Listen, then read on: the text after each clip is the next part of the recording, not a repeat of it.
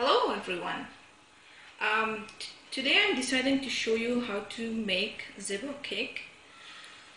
So let's see the ingredients, what we need to make a zebra cake. So we need 2 full cup flour. I got 1 here, and once I add it here I will add more. Milk as needed. We'll add some little milk and then we'll see if it needed more, then we'll add. 50 ml or 1 out of 3 cup chocolate powder, egg, 1 cup sugar, of course sugar, we'll measure it later, baking powder, vanilla extract, and liquid oil. So let's start making the cake here.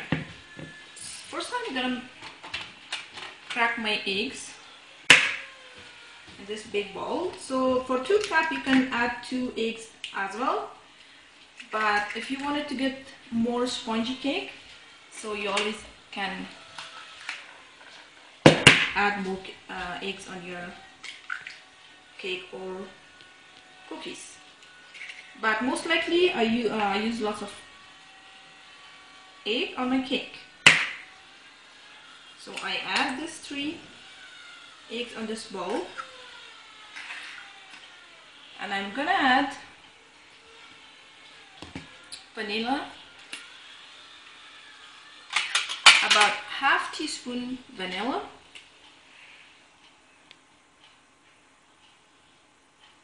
that's how much was left in my bottle here. I'll add it here.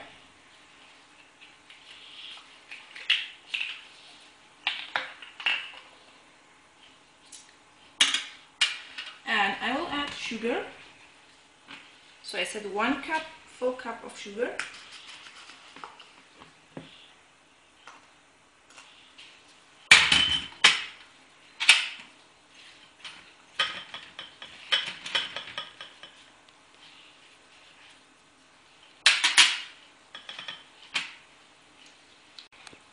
So 1 cup, 1 full cup sugar.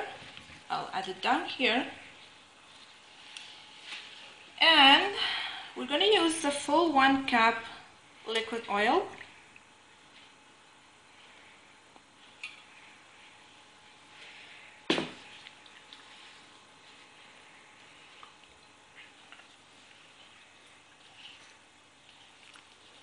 And I'm going to start mixing all these stuff together. So as you can see, friends, it is all mixed well together. Now I'm gonna add my baking powder. So it's gonna be about 1 full teaspoon.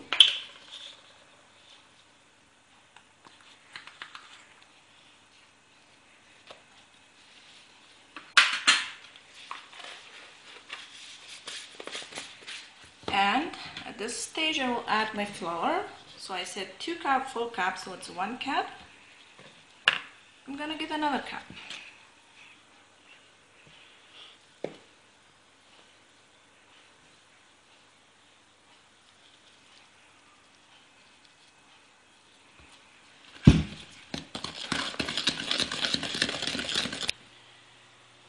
So, plus now I'm gonna add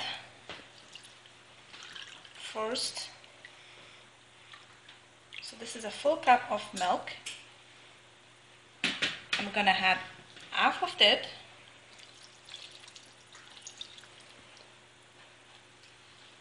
And later on, if I need it, I will add some more. So especially be careful for the chocolate milk that your mixture is not really waterish. So otherwise you won't get a good result. So that's why I didn't add the full cup at the beginning. I'll just add a little bit and mix it, stir it again until I can get a really good batter creamy mixture.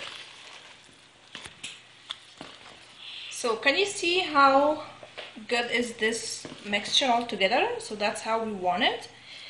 And I think it's a little thick, so I'm gonna add a little bit more milk on that one. So now I'm gonna add the full cup here because it's gonna be good.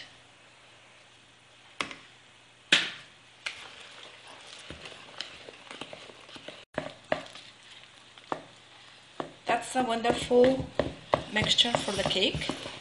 So you can see how shiny it is now after all ingredients are mixed well together. And it's so creamy and nice color.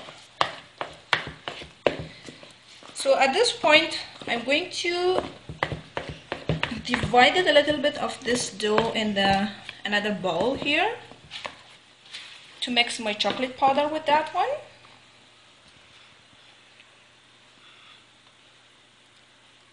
So it depends on how much you'd like to use your chocolate mixture. So that way you can divide your dough.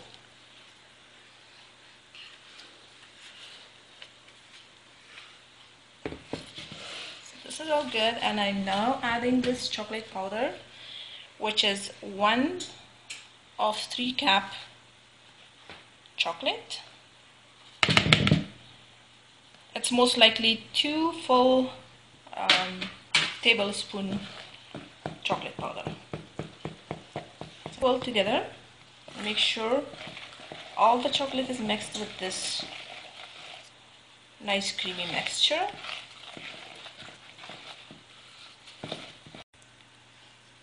So since the chocolate is a little too thick, so I add just a little bit of this much milk in here to mix it, and that's gonna be easier for us when we wanted to mix both in our baking cake tray. So I will stir it to mix it well again. Now it's perfect, see? I'll stir it a little bit more. There you go. So that's what I wanted to get. Perfect. I'm gonna put this aside and we'll grease my cake tray here.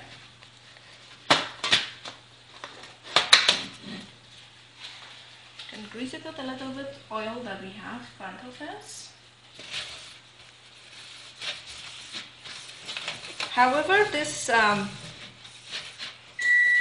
tray can be open, but still I will recommend you to grease it for easy removal of the cake at the end.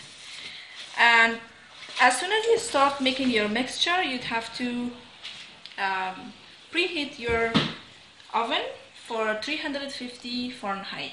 That is what I did, and my oven is almost ready to go for the cake. So now we are gonna add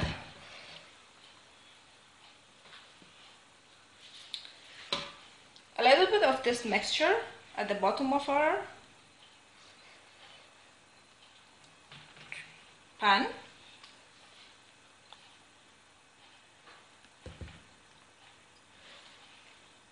And at the same time we will add chocolate.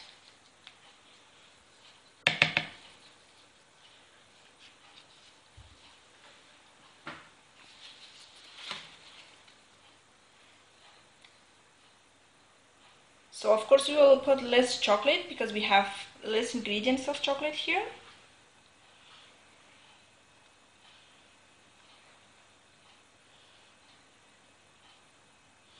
There we go. And again we are going to add the white cake mixture. So you can see the white mixture is more than chocolate. And again we are doing this as a pattern until all ingredients are getting finished.